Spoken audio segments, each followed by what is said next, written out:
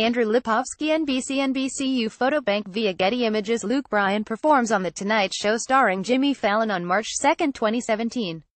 American Idol judge Luke Bryan paid tribute to the victims of the Route 91 Harvest Festival shooting in Las Vegas over the weekend, offering praise for the first responders and thanking fans for their bravery in the face of fear.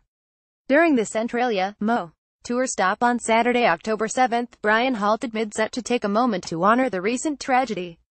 "I want to remember those beautiful, those innocent, wonderful country music fans and those victims," he said. "I want to remember them and pray for their families. I want to salute the first responders in Las Vegas that night.